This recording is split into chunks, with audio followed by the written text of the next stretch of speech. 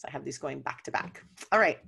So we're going to start this session on the pro features of Zoom. These are the ones that I think teachers are really looking to use potentially in their classes, or that they saw and they weren't sure if they could use it. They wanted a little more information.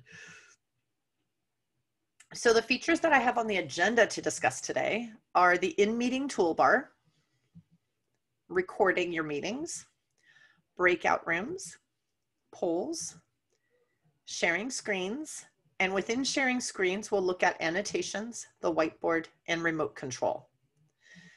So those are the things we'll be looking at today. Most of the rest of what you do in Zoom is pretty much the basic features of, you know, you present and talk and so on, and your students are listening, and your students also have some opportunity to interact with you. You might have noticed that how that looks for students does depend on the device they're using. So many of our students use Chromebooks. So if they use Chromebooks, oops, yeah, like my reactions button went away because apparently I don't have room for it anymore.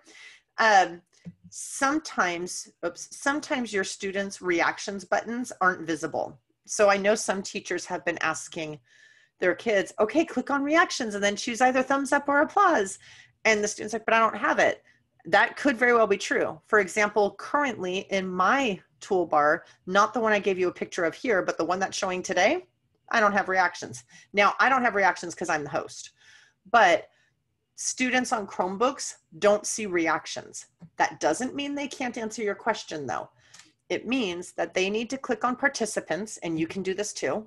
Click on the word participants in your little Zoom tools at the bottom, and underneath the list of participants, you'll see the words yes or no, go slower and go faster, and then you'll see more. And if you hover over more, you'll see thumbs up, thumbs down, applause, coffee, meaning I need a break, please stop talking, and the little clock, meaning I'm away right now. Okay, so these are the interaction buttons that, generally speaking, your students can use to respond to questions that you ask or to give you feedback. So I'm sorry, Nicole, they do have this on the Chromebook then? My understanding is yes, if they click on participants, they should still see it. However, there is another complication with Chromebooks. Okay. Of course. And it could depend on how they're joining your meeting. So Chromebooks have a Zoom extension and a Zoom app. The students who join with that are able to click, my understanding is they can click these participant reaction buttons if they use the Zoom extension or the Zoom app to join from the Chromebook. There is also a way in that lets them join with what's called browser link. That's not just the link you put in with the password. It's like a special workaround for people whose app isn't working for whatever reason. Well, it is kind of a low function of Zoom. It's like a minimalist version of Zoom, and there are many things that don't work, including the participant reactions. Here's the catch.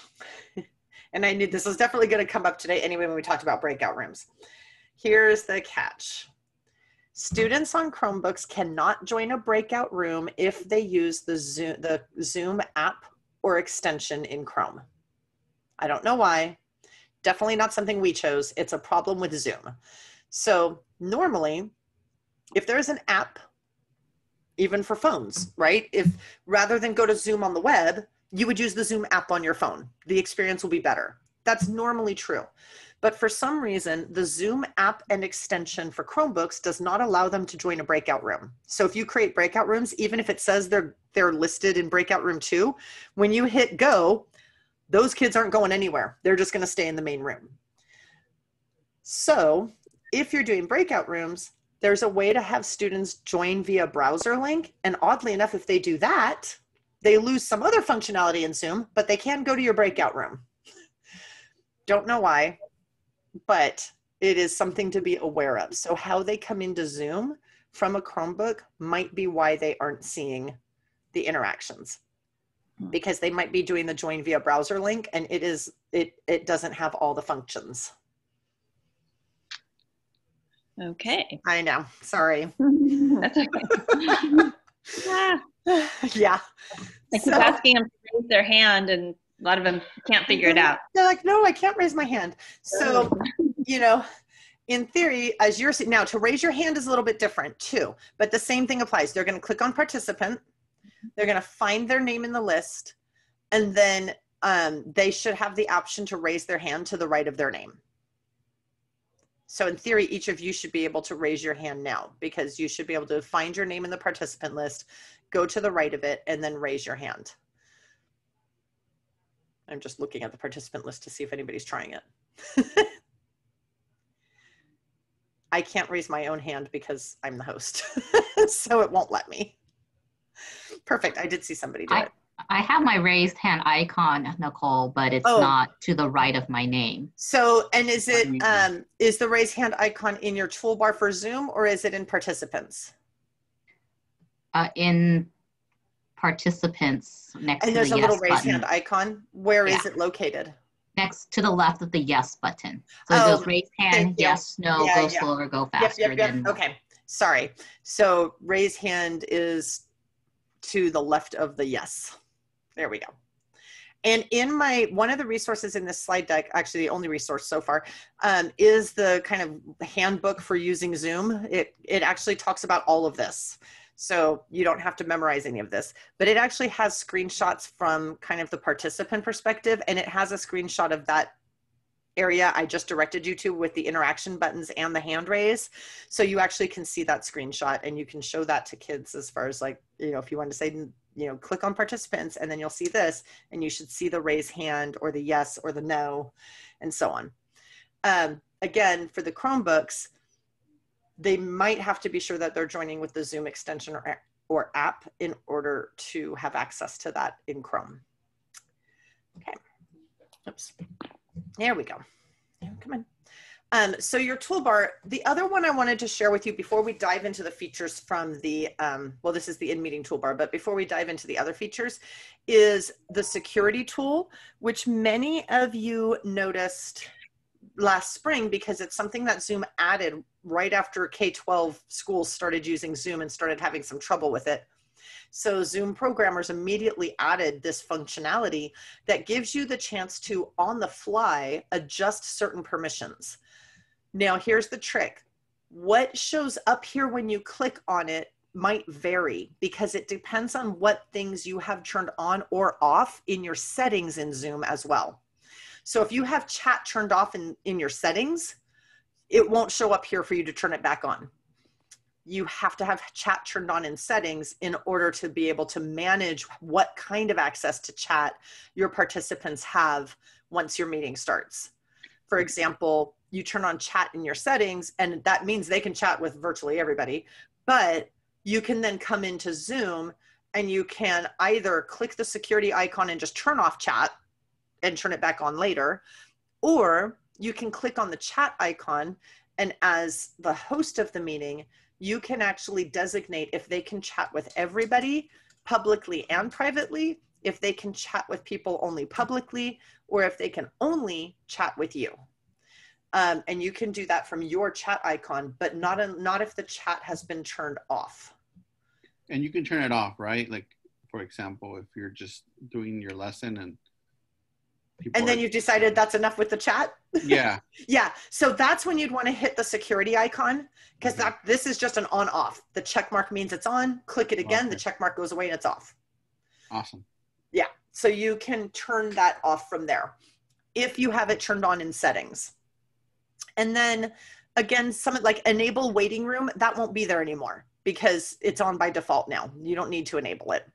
But whether or not, depending on if in your settings they can rename themselves, this might appear. As it turns out, I did notice that that setting is locked to off right now. So people authenticate to join the meeting, and the name that they authenticate with as part of their account in Zoom is their name for the meeting. We may need to have a conversation between teachers and us and technology services about whether or not we need to see if there's some flexibility there for students who have a need to be able to change their name. But for now, they cannot rename themselves. That was part of the purpose of authentication, so that teachers could be sure that people are coming in as who they recognize. The other things is you'll see in your toolbar, obviously you have your microphone and your video. If you've never played with it, start a meeting for yourself one day and click the up arrow next to your video, and you'll see another way to get to a bunch of settings, including some of your, not just your video settings, but others. If your polls are turned on, as you'll see in a little while later in your settings, then you have access to polls in your meeting. Your record button might be visible here. However, I have found that since I took this screenshot, my toolbar has collapsed, and instead there's a little 3 dots and more off to the right, and I have to click there to get to my record button and to get to my breakout rooms as well. So just know that technology kind of fluctuates and varies a lot by its nature, especially online technology. And if a feature you had, like let's say today you looked and you saw breakout rooms, and tomorrow you open Zoom and you don't see it anymore, go to the right of your toolbar, and it would be over here, but I don't have it right now on this one because everything was showing. And you will see another thing that just says 3 dots and the word more, and click there and you'll see your breakout rooms, the ability to record your meetings, and so on. So let's talk a little bit about recording. You can record to 2 places. You can record to the cloud. That means that you would go to your Zoom account online, and on the left-hand menu, one of the options is recordings. That's where your recording will be. They will give you a link that you can share. However, if you're going to be doing recording and sharing recordings frequently, I would recommend you download those recordings or don't record to the cloud at all, because you have limited storage space, and then you'll end up having to move them anyway. So I used to record to the cloud in Zoom, and I've stopped. I just record to my computer, because even the ones in Zoom, I had to download to my computer so I could re-upload them to YouTube, or teachers would want to re-upload them to Google Drive.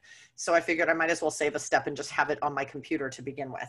But in your settings online at sanjuan.zoom.us, you can decide if your recordings go to your desktop or if they go to the cloud. And cloud means that they're in your Zoom online your Zoom online account. Desktop means they're going to go into a folder that Zoom creates for you on your desktop so that you can manage them from there. You should always announce when you're recording a meeting. I did make a quick announcement. You might not have heard it, but I am recording this meeting. And this meeting recording will be added to these slides so that you can review the recording. You can pause and record. You can pause your recording rather and resume at any time. This is particularly helpful if you have breakout rooms, because you can't record the breakout rooms anyway. So you might as well avoid having a 5-minute long gap in your recording where nothing's happening by pausing the recording until your students come back to the main room. Your recording will be saved to the hard drive on your device unless you chose to save it to the cloud, but I recommend you just go ahead and tell Zoom in your account settings that you want it to save to your hard drive. And then you can upload it to Google Drive to get a link that you can share with others. In my case, I upload my trainings to YouTube, but you have students on there, and you can do a private link on YouTube, but you might find it a little bit better to just put it in your drive. And then do not post the recordings in a public place. So they should be behind a locked wall, like your Google Classroom, Seesaw, because you need account like password information to get in, and that protects them. It's also a good idea to remind students and families that it's not okay for them to share the recordings either. They don't have the permission to do that because it was intended for their use to review the lesson, or because they were absent, and their use only. And this is just a reminder that you can save your meetings to the cloud or to the desktop. I recommend the desktop. Are there any questions about recording? If any of you have tried this yet or ran into a question. Doesn't recording on your desktop overwhelms your computer and takes a lot of space as well? It could, but you can get rid of the recordings after you've uploaded them to wherever you need them to be. Okay. So in order, you aren't going to be able to send, that's a good question, because let's say a student was absent and you want to send them the video. Mm-hmm. Even if the video is on your desktop, you can't email it to them because it's just too big. It won't work. So you're still going to have to upload it to something where it will turn your recording into a link. Like Google Drive? Like Google Drive.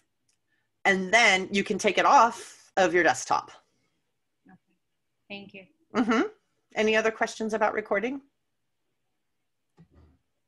Is there some kind of security that parents have to sign? Because sometimes you see all kinds of things in Zoom that you don't want to post out there.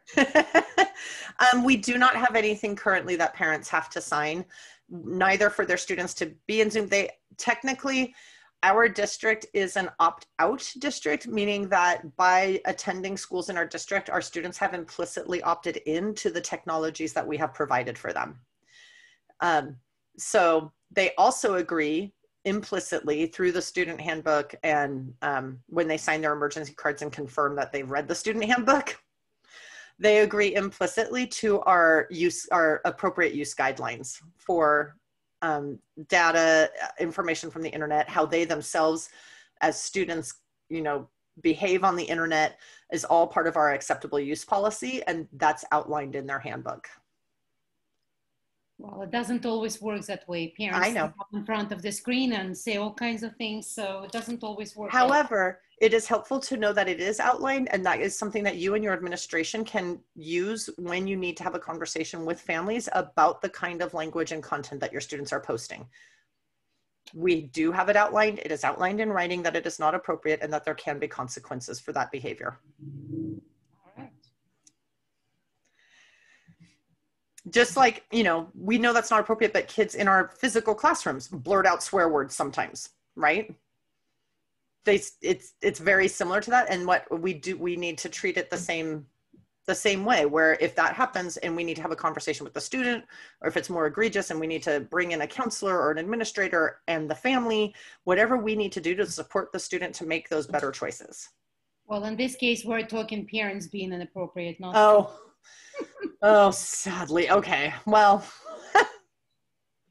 it does happen. I know.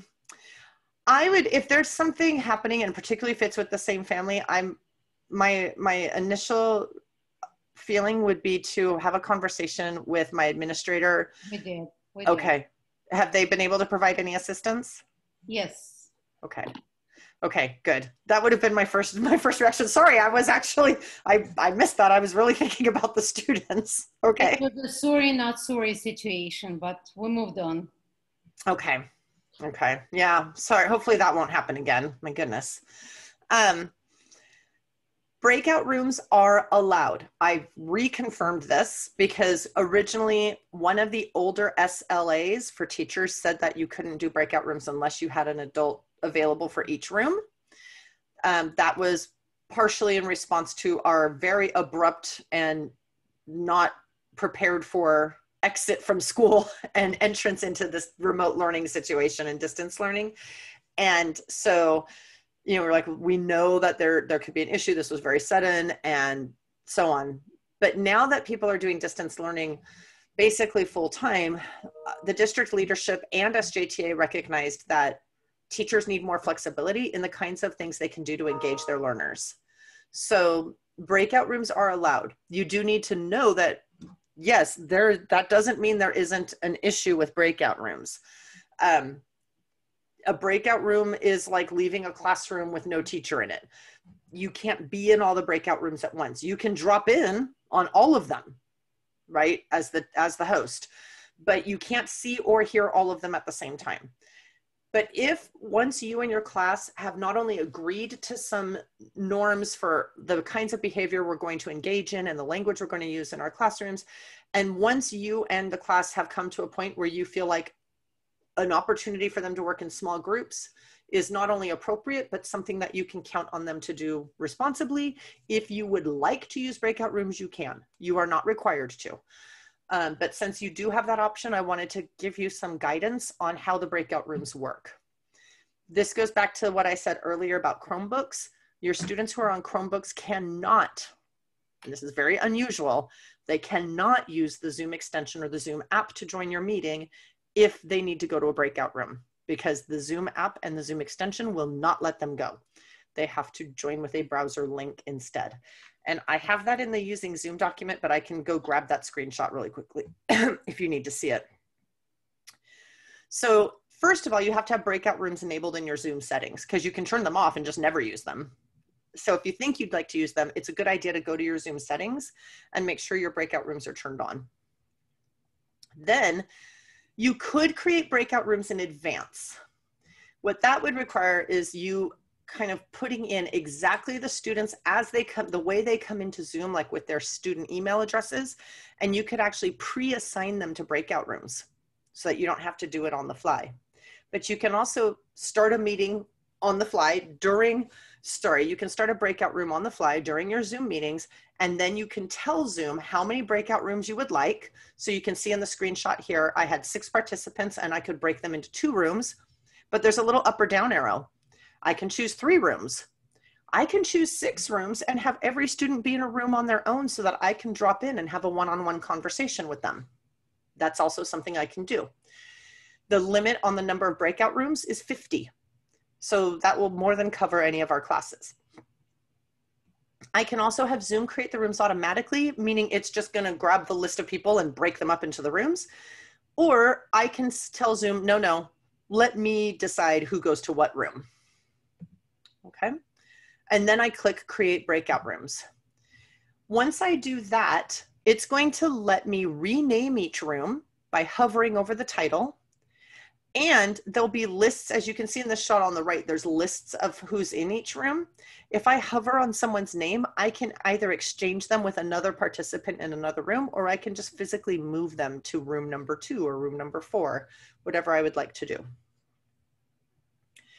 Once I send them off to their rooms, I still have a list of who's in each room, and I have a join button so that I can join any of the rooms.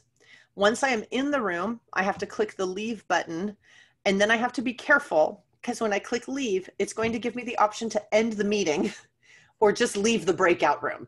So you want to be sure you leave the breakout room and don't just end the meeting unless you wanted to. And that'll send me back to my main room, and I have to click on breakout rooms again, and it'll give me the list, and then I can click join to go to the next room. So there's a little bit of clicking because you end up like you go to a room, you leave the room, it sends you back to the main room, you go to your little Zoom toolbar, click breakout rooms, join a different room, leave that room, go back to the main room, and so on. You'll notice at the bottom, there's a thing that allows you to broadcast a message to every room. It's not very big. It's a little bit small, but a pop-up will appear with whatever message you want to send them. Like, hey, 2-minute warning. Sadly, if you put a hyperlink in the message, it's not a link and they can't copy it. So don't try to send a link that way. I've already tried that. It didn't work. But if you just want to send them some information, you can click broadcast a message to all and it will let you send a message to the group. Your groups should be able to request your assistance as well. They can like send, you'll get a little pop-up that says breakout room 3 needs your assistance, and you can go there.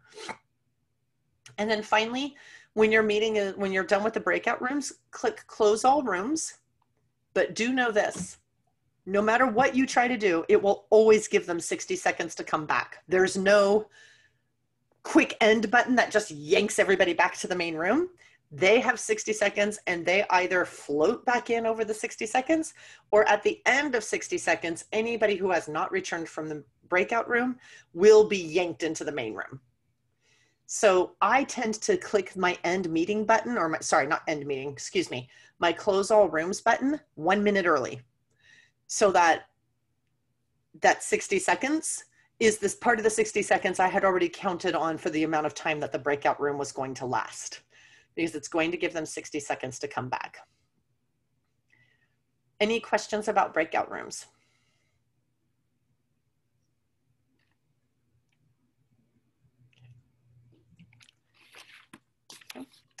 I don't know if you've tried a poll yet. So one of the things I wanted to show you here is that you're seeing a couple of things. These are actually in my settings in Zoom. The first one is the actual setting for polls. In my account, that has to be turned on or I do not have access to polls no matter when I want them. Then within a meeting, this is in my personal meeting room. I will exit out actually and show you because it looks different for different meetings. So if I go to sanjuan.zoom.us and I sign in, just like your kiddos are doing now, And I go to my San Juan account. Okay. Your account always opens on your meeting page. And you'll see that I have upcoming meetings, right? I scheduled a whole series of recurring meetings in case I need to model anything. So let's say I go to edit. If I go to edit all occurrences, this one should allow me then to add. No, I don't see it. Sorry, not seeing it there. One of the tricks I've been finding is it's been difficult for me to find. Well, we'll be able to start polls from the meeting room, but I'm going to show you from my personal room in case you're using that. Then you have details. That's details of my meeting. Poll takes me to my personal meeting room polls. And here, and this is the screenshot you see in my slide deck, I have one poll that I've already created, which I can edit or delete, or I can click add poll. And when I click to add poll, it allows me to choose a question. I already have that question. What's your favorite? I'm not in the mood to ask a deep philosophical question. So, morning beverage. And then I can put in options. And I'm going to change it from untitled to juice. It doesn't tab. So for those of you who are like me who like to tab to the next one, it doesn't do that. So don't try. Well, you could try, but it's still not going to work. Coffee, add option, tea, add option, water, right? And then I can even add another, oh, this is important actually. This requires them to make a single choice. And multiple choice means that they can choose more than one answer. And there is a subtle difference that I don't know if you've ever noticed, but in any form, this is true in Google Forms, most online forms that you run across, and here, if the answer is a circle, it means you can only choose one. If the answer choices are a square, it means you can check as many as you'd like. So that's just something you can teach students as well if they're confused about whether they can choose one or more than one. Usually a circle means you can only choose one, and a square checkbox means that you can check as many as you'd like. You can add more options, obviously. You can copy that question as the framework for another question, or you can hit add question. And then you can add another question if you'd like, but I'm gonna, excuse me. I'm going to delete that question. And notice here I have it set as anonymous, but if there's a reason why you would need to know who answered what, you could just uncheck that. And now you would actually be able to get data later in your reports on who answered what. And then I can save. So now within my meeting, I'm going to go back to my Zoom slide because you can't see when I'm presenting, you can't ever see my toolbar, even if I share my screen. Zoom won't show it to you. So within my meeting, I'm going to click polling to launch the poll. It's going to bring up my poll questions, and then it's going to give me the launch poll button. So if I were to do that now, I'm going to click polling, and I have two polls to choose from. So I'm going to go to the one you just saw me type. You can't see what I just did, but I selected the poll that I just created. As you can see here, there is an edit button. It does not edit in this window. It brings you back to your Zoom settings to edit, just so you know. And the only reason I mention that is I find that to be a little bit clunky. It slows me down just a hair compared to just letting me open it and edit it right here where it is. So I'm going to hit launch poll, and you should be seeing a question. Now it's saying untitled question, but it was, what is your favorite morning beverage? And you can't see the answers yet, but I can see that answers are coming in. Well, you might be able to see them with my shared screen, but I don't think you can. Okay, and I had set it up to where you can choose as many as you'd like. So if you drink multiple things in the morning, for example, I tend to drink both coffee and juice, although I only drink decaf, you can actually select multiple things. Now let's say I'm done with that. We're done with the poll. I'm going to hit end poll. And now it's going to give me the option to share the results with you. So you can't see it yet, but I have two options here. One is to share the results, and the other is to relaunch the poll and ask the questions again. So I'm going to share the results, And now in theory, you should be able to see the responses of the poll as well, not just me. So you should be able to see that there were 3 responses for coffee and 1 response for tea. And we don't know if that person who said tea is a different person from any of those who said coffee, or if it's one of the people who said coffee also happens to like tea. Now I can stop sharing, and I'm not going to relaunch. So I clicked on polling. At the time that I did this screenshot, I only had 1 poll with 2 questions. But now that you saw me edit and create a new poll, there was a little down caret right here that I clicked on, and that got me to the poll that I did today. And I see that there's a question. I'll be right there. Then it shows me that in progress. You didn't see this while you were answering, and nobody had answered yet. And then the poll is closed, and I have the option to share results or to launch it again and get more answers. So let me grab that question. Where would I access? Oh, thank you, Elaine. Perfect. Yes. So you can access, thank you, Elaine, also for answering the question about the participant list. Yes, you can access the reports in your Zoom account under reports and then choose meeting. And that's where you can get a few kinds of reports, including attendance. And I'll show you that screen in a second, actually, since I'm already there. Let me show you what that looks like. So if instead of meetings, I go to reports, you can see which ones do what. So usage report, view meetings, participants, and meeting minutes. Okay. Meeting, view the registration report and poll reports for the meetings. So if I click here, and I don't know if this one will process right now because, oh, it did. I can generate a report of all registrants. Actually, I didn't choose poll. Sorry, that was dumb. But let me go back to reports, meeting report. Hold on a second.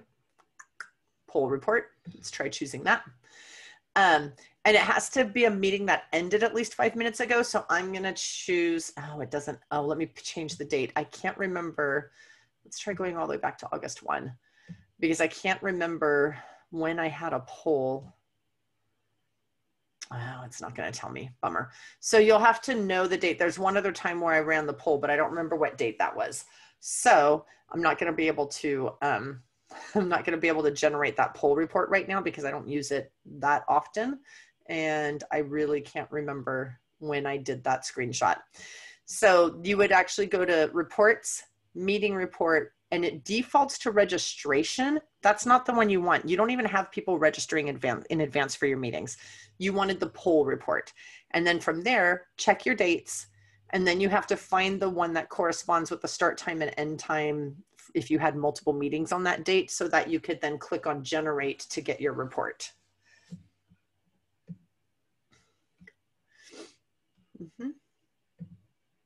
So Elaine caught my mistake as well. Make sure you click on poll report. Registration report, again, it's not going to give you any data at all. We don't have registration turned on for our meetings. You don't require, they're not registering in advance, so that's not going to be helpful to you. Okay. We're gonna move into the sharing screens now, and there's a lot to talk about here because it's more than just sharing your screen. There's a whole bunch built into this capacity. When you first click to share your screen, which is your green button, your share screen button, you'll see a window and you might have noticed most people ignore this, but small things are not to be ignored on the internet. They always mean something. So this bright one means that you're on the basic page, but there's also an advanced page and you can share a file from your computer, which I've never needed to do, but you could. In basic, you can share it. I happen to have a lot of tabs open when I clicked on this. So I had 2 instances of Google Chrome running. By the way, kind of a pro tip, I guess, from me.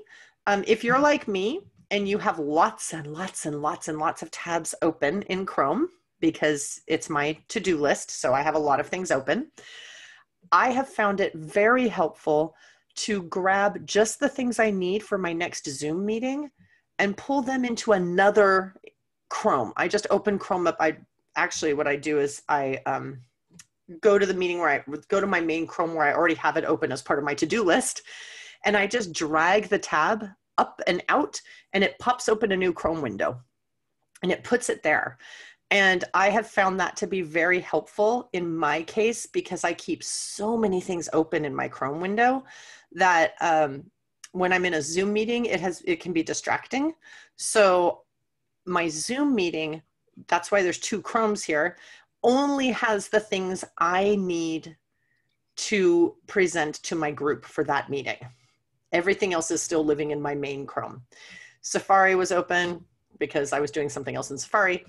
But notice this is also where you get your whiteboard, which we'll talk about in a little bit. Some of you have an iPhone or an iPad, and you can use AirPlay or the cable to share the screen from that if you want to share something from a mobile device. And very importantly, down at the bottom, if you're going to be sharing anything that plays audio. So Bianca, you were going to play music at the beginning of your meeting. You will want to be sure that you are sharing a screen for whatever picture or slides or whatever you want them to see first. And then share computer sound needs to be checked. That way the students don't hear a choppy, fading in and out, weird sound file. They'll actually get clear sound. If there's a video that you'll be playing during your Zoom meeting, you'll also want to check the box that says optimize screen share for video clip so that the video works as good as possible or as well as possible. If you look at advanced, you have some additional things. And the main one I wanted to draw your attention to, I did play with this. This is brand new. This just happened. Slides as virtual background. I don't think I like it very much, but basically it works with PowerPoint only. And it shares your PowerPoint slides as if you were sharing a screen, but it's your virtual background. So you're in the corner and parts of you are blinking in and out because that's what happens when you do virtual background. I didn't like it very much, but it's something you can play with if you use PowerPoint. It doesn't work with anything else. If you have a document camera, notice that you default to basic, but there's an option for document camera on advanced. So you might want to check there if you're going to be sharing content from a second camera, such as a document camera. I do know that there's been some glitchiness with the use of document cameras in Zoom, and in my using Zoom for live interactions document, that's the how-to handbook for Zoom. There is a section specifically on document cameras, and that shares like 2 different ways people have found success with document cameras, but certain brands seem to not work. Yes, if you are sharing video, Bianca, before you choose the screen that you're going to be sharing, if your lesson includes video, normally what people do is they click on what they want to share and they just hit share and they ignore this lower left corner. You want to train yourself to click share computer sound and optimize for video and then hit share so that will be better for you and for your learners, actually. Can we share our screen and be able to see participants?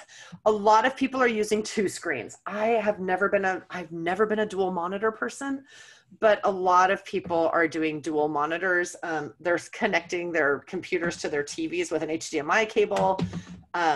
You can join a meeting on 2 devices as long as you have one of the microphones mute, or if you've done so or are interested in doing so, you can just purchase a second monitor and attach it to your computer, and you do extended displays, and only 1/2 is what you're actually projecting in Zoom, and you can move the participants grid view off to the right hand, off to the extended part that they don't see, so that you can see them.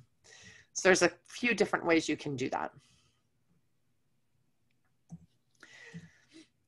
Now, I was saying a little bit ago that sharing your screen actually is a lot more than just letting other people see your screen. I know. I feel like I should really just buy another monitor because so many people love it, and I think it surprises people that I'm just not a fan, but feeling like I'm going to have to start looking into it. I'm actually using a spare TV, so I see all the kids in one screen, and then I'm doing all my teaching from my Mac.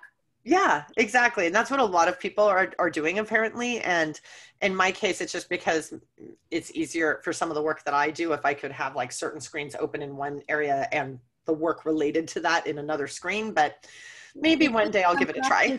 I seem to be looking a different way. I have a webcam on the Elma camera. It's like a podcast station. I love it. I love it. My closest thing is this is the best microphone ever. And this is how I do my meetings. So if we're going to connect, can use a phone. If we're going to connect to, like I have my personal laptop and then my work laptop, what is the cable then that we would need to connect those? Generally speaking, it would be HDMI. So I was just checking my MacBook. So unless your laptop is very, very old, each of them should have an HDMI port. And you should be able to get a dual-sided, like just the way you connected like a Blu-ray player to your TV. There's an HDMI on the back of your Blu-ray and there's an HDMI on your TV. And you just plug one end into one and one end into the other. Then you have to do some manipulating, you know, as far as like, for example, if you want the Mac to be your base station, I had just found and forwarded to someone some instructions about getting the dual monitors to work well in a Mac. So I can find those again for you if you decide to do that. Yeah, I took my iPad in and my principal was going to try to set it up for me and she couldn't figure it out. So I don't know. So, and you were trying to set it up from your Mac as kind of the main station, right? Yeah, Mac. I have two Macs. I have my both personal. Mac. Okay, good. Do me a favor, just because I know I'm not going to remember. Okay. Feel free to email me and tell me that you need me to send you the instructions for dual monitors on a Mac or dual display on a Mac, and I'll go look them up again. Thank you. You're welcome. And then Bianca, you probably don't need to purchase a mic. I have a couple of reasons. First of all, I already owned one because prior to the job I have now, even as a teacher, I was recording a lot of videos. And so I just went ahead and got myself a mic. That's good for podcasting. It's also good for music and so on. But the other reason is I can't do a headset mic. With the glasses and the number of hours I'm in Zoom, I end up with a horrible headache. I can't do earbuds because I still get my ears screaming in pain. So I went ahead and invested in a better mic. I had already had one, but I started using it for all of this since I owned it already. And it sounds like my sound's pretty good, but I've never had a hard time hearing you, Bianca. So I think you would only need to consider it if for whatever reason people are saying that there's a lot of interference with the microphone that is being used. Sometimes people are using, for example, a headset or earbuds and they have one in and one out. And then like every time the one that's out like moves or brushes against something, that causes like a little bit of background noise, or it's only if something like that is happening where there's a distraction. Otherwise you probably don't need it. Thunderbolt 2 to connect to Spare TV. Thank you. All right. Elaine, you'll have to talk to me about your two screens. It works.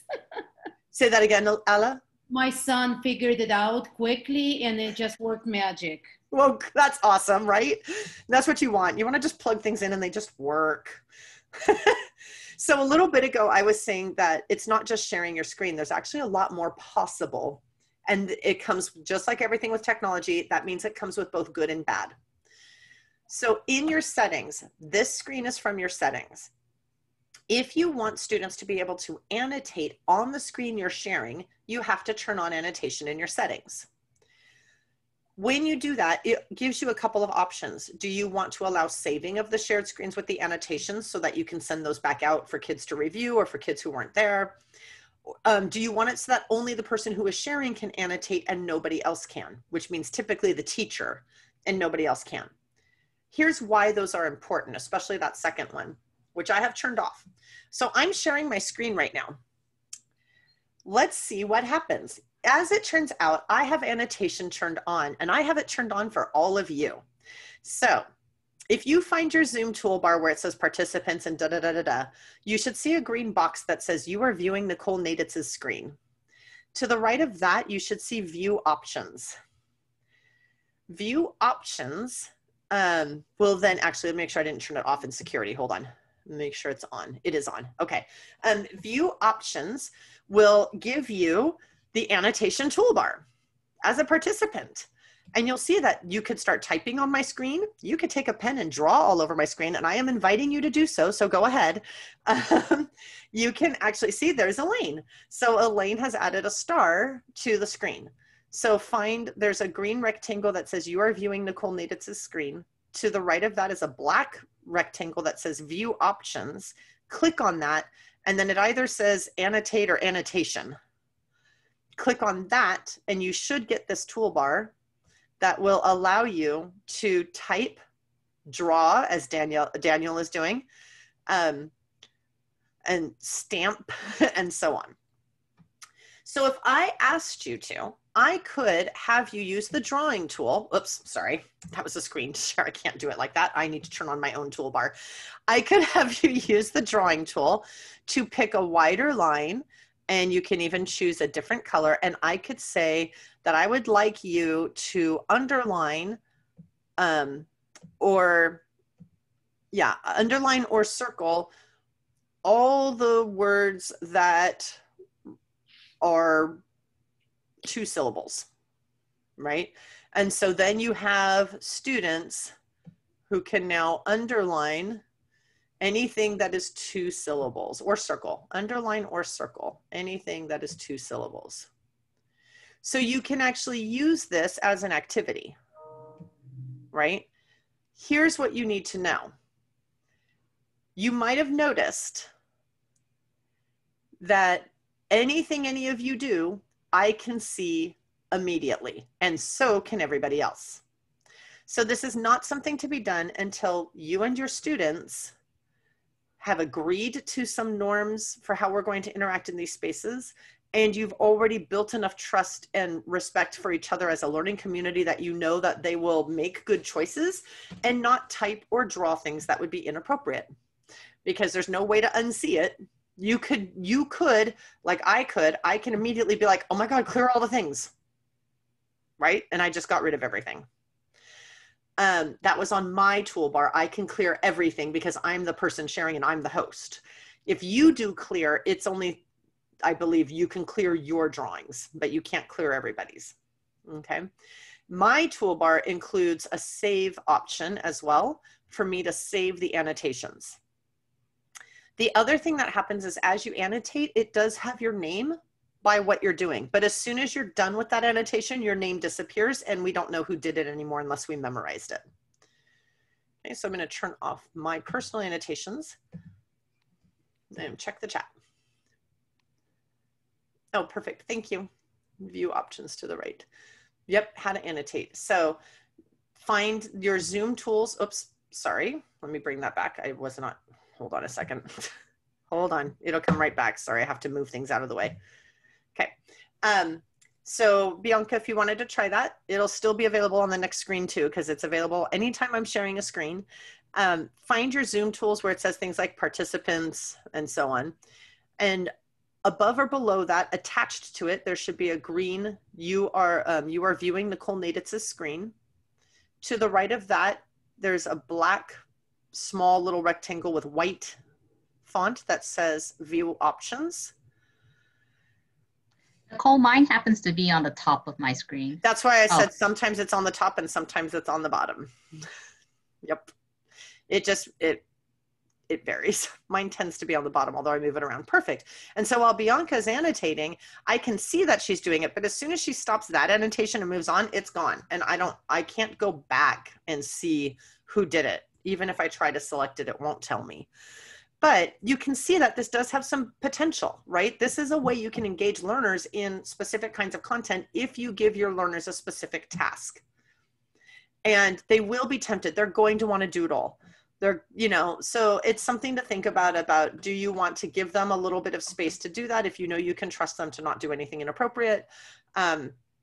You can't take away tools, like you can't get it to where they can only draw, but they can't type, or they just have the whole toolbar. They have the whole toolbar all the time if you turn it on and give it to them. And if you turn it on, it is turned on for any shared screen. That means you only did it because I told you to, but your kiddos are pretty curious. They're clicking around on that Zoom thing, trying to figure out what they can do. And kids can find it on their own without you have given it to them. So the other thing you can do is remember that you have a security icon. So now look, try to annotate now. You can't. I just took it away for this meeting for now. So I can click as the host. You don't see security for you because you're a participant. But when you're a host, to the left of the word participants, you have that little security badge.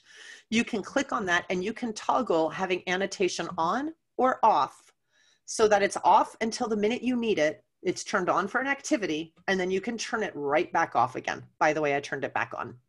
Now notice I'm sharing my screen and you're annotating on my shared screen. So your annotations are still here, right? So I'm going to clear those annotations now. Give me a second. I'm going to clear those annotations. There we go.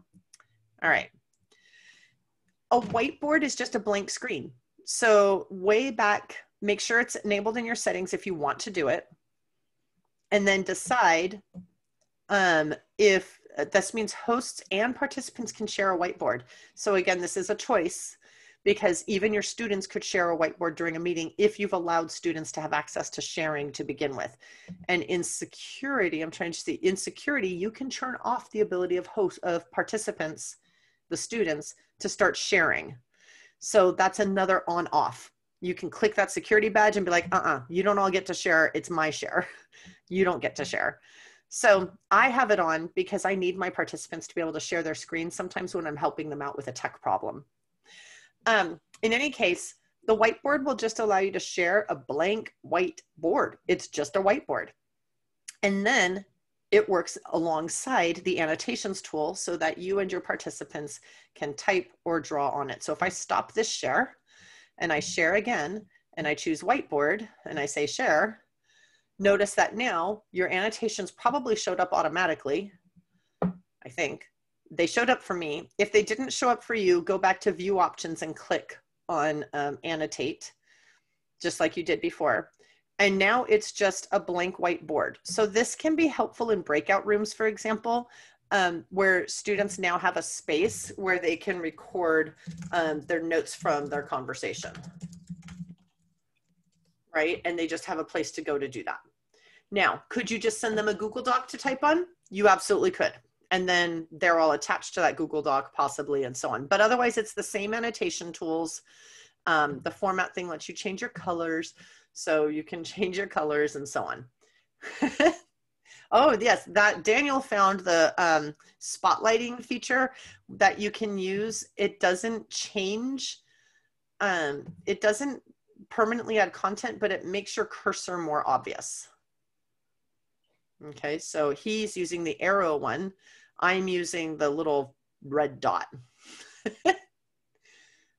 Okay. All right. I want to make sure we only have 2 minutes left, and I definitely want to get to another one that we have available. So I'm going to stop that share. I'm going to go back to my other share because I had this ready. There we go. All right. Oops. And that's remote control.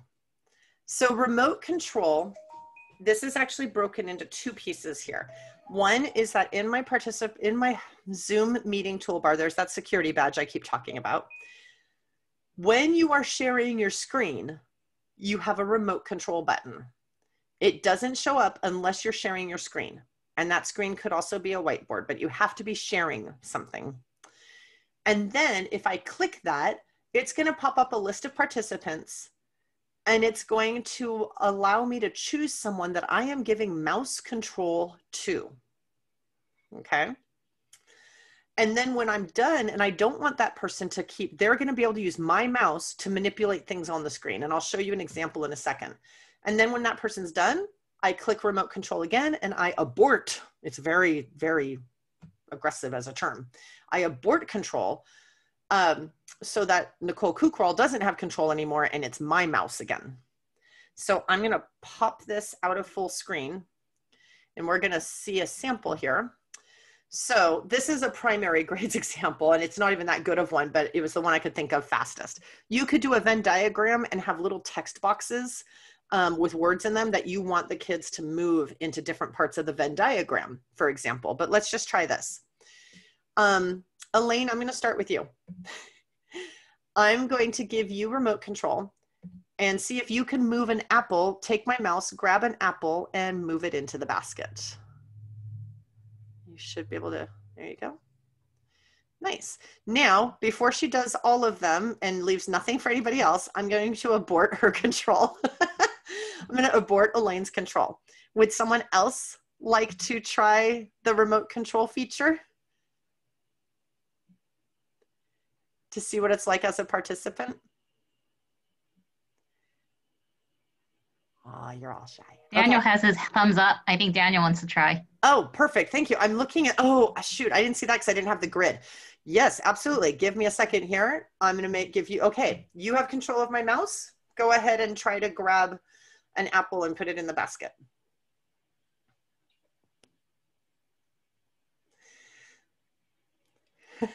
Grab just the apple. There you go. There you go. Keep dragging. Drag and let go. Perfect.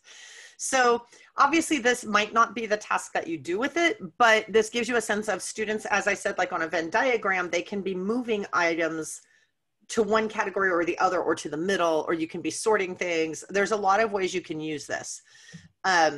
In theory, because he has my remote control, he can also add a new slide to my presentation, start typing away, like he's got remote control.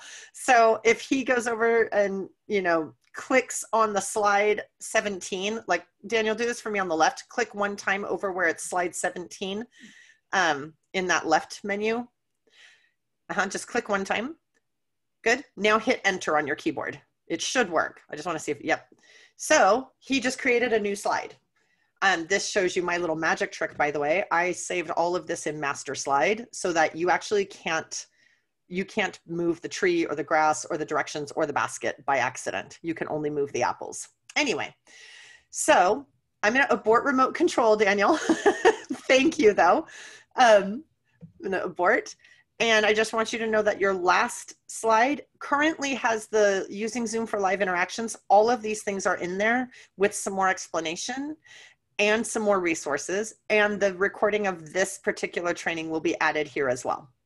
So thank you. Feel free to email me anytime if you run into questions, because that's totally natural. You're not supposed to remember all this. You're not even supposed to use all this, by the way. So don't. Only use the things that are meaningful to you and your students. And that's it. Thank you.